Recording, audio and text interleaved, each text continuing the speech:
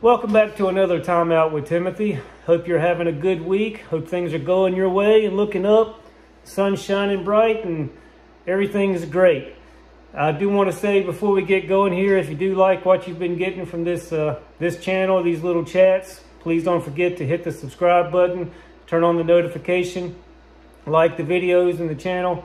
It would sure help me out. I'd appreciate it as we try to grow this thing and see what it can become. Again, not looking for a lot out of this thing personally. Just want to get some thoughts out. Hopefully, something that will help somebody and inspire somebody to do some more thinking on a deeper level of some stuff. Anyways, we'll get on into it. Like I said, hope you've had a lot of good things happening with you. We've had some good things happening around here this week. One of which, at least from my standpoint, being a sports fan, and particularly a football fan, the NFL is back this week. As a Steeler fan, my first week didn't go too well, but football's back. I'll take it, and we'll see how the rest of the year goes. But millions watched, millions loved it. Many went to the games in person, cheered them on, had a great time. We have a lot of love for sports in this country. We also have a decent amount of hate for sports in this country. We have a love-hate relationship is what they would say. You know, the games, they excite us. The big runs, the pinpoint passes that thread in the little teeny windows that they just have to be perfect to get to the completion. The big hits, we love them. But the big hits also bring in the hate factor. We are scared on some level of the danger associated with the game. You know, the players have to deal with long-term injuries. We've seen a lot of stuff associated with safety becoming more and more talked about. And it's been especially key in the NFL. You know, the NFL has had to deal with the concussion issue over the past, 10 or 20 years. It's become more and more prevalent. Whether they covered it up for years, whether they didn't know, I don't know. I'm not going to dive into all that. But nonetheless, in the last 10 to 20 years, they really have been doing a lot to try to minimize concussions in the game. Then you've got players out there saying that their bodies experience the equivalency of multiple car crashes during the course of a game, plus whatever they experience in the limited practicing that they still do. You know, I've heard some say 60 to 70 car wrecks per week is what the average NFL player experiences. That's a lot of damage to the body. So we love the excitement, but we hate the danger.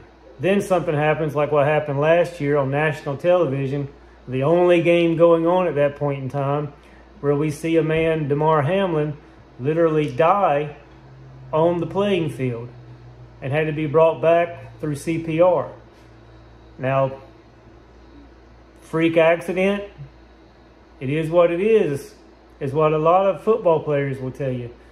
Many of them accept that they are playing a dangerous game, but they're doing it for a high level of compensation.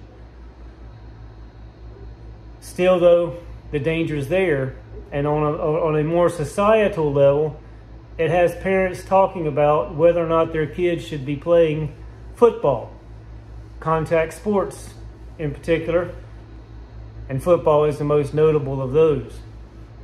Now, there are a lot of life lessons taught through football. Many football players will tell you they've learned more through the game than anything else. They've learned more through their coaches, through their relationships with the fellow teammates than any classroom has ever taught them or any job has ever taught them.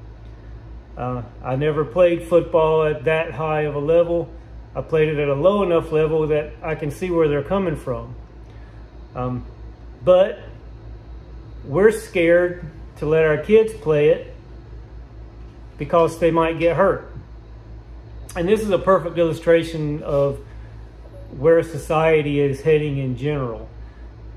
We are truly becoming a safety-first society. And my question today is, should safety really be first? Can it really be first? Obviously, it has to be a factor. It has to be considered. It has to be thought about in pretty much everything we do, right? But safety is rarely ever truly first. You know, Mike Rowe said it best in his safety third speech. There are things that are prioritized over safety, and it's obvious by our life choices. When we get out on the highway every day, we get in a vehicle and we usually drive it faster than what we are told is the acceptable safe speed to drive. If the speed limit's 55, most of us are driving 60, 65, whatever we choose to drive. If we were truly putting safety first, we probably would still have cars because we don't want to walk that far. But we'd never drive them over 15 miles per hour probably, because that's where you're truly safe. If safety was truly first, companies wouldn't make money because they wouldn't use the machinery and the things like that required to make the money, because those machines have a level of risk associated with using them. From the high level fast capacity production machines to the forklifts and pallet jacks used to move finished product around and raw materials around. They all have a level of risk associated with using them. They're used daily. So safety is not first in that decision.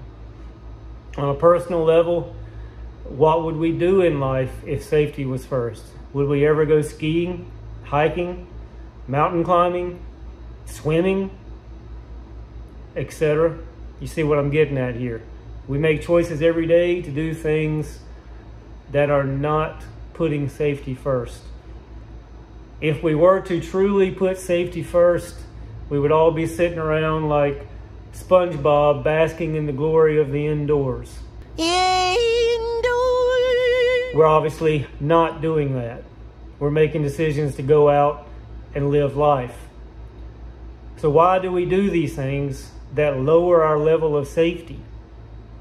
Because we want to live.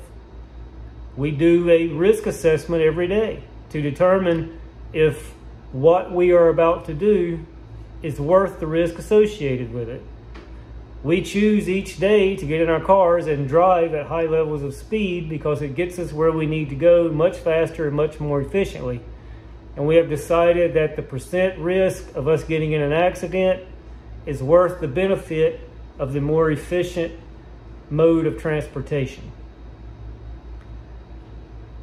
But as a society, we seem to be losing the understanding of the daily risk assessment.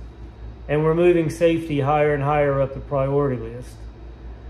Now that does sound smart at face value to move safety up the priority list. Like I said before, safety is important and needs to be considered.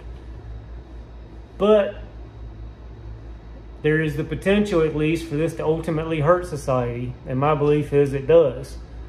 You know, you'll hear many people say that we're becoming soft as a society, and that's kind of a slang way of putting what I'm talking about today.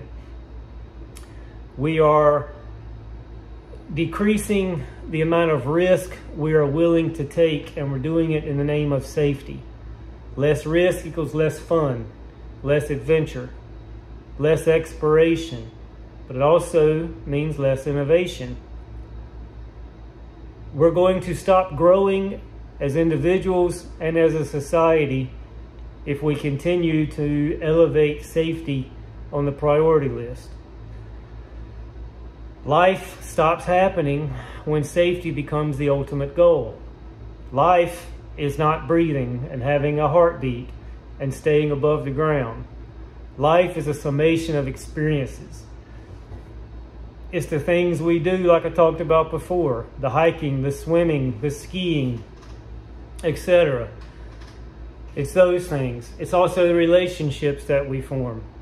And are we going to form new relationships if we are constantly worried about safety. You know, hey, trying to form a new relationship opens us up to rejection. Rejection hurts. So why would we risk it? Am I being a little hyperbolic here? Maybe. But so many of today's headlines seemed hyperbolic to me as little as 5 to 10 years ago. And now they're news headlines. So we're heading there, at least at some level. So am I saying throw caution to the wind and just do it? Should we? Maybe. But maybe not. That's what I'm saying. Each situation needs its own risk assessment. It needs a risk versus reward analysis to determine if the level of danger, the level of potential financial loss or emotional loss is worth whatever potential gains are available to us on the other side. Only we can make that determination for ourselves, and we got to do it so that we can continue to live. So I hope you found this interesting. If you do, add some comments below. Send me some questions, some thoughts. Call me an idiot. Whatever you want to do, just let me hear it in the comments below. I appreciate it. Remember, like, subscribe, hit that notification button, and we'll talk to you again next week.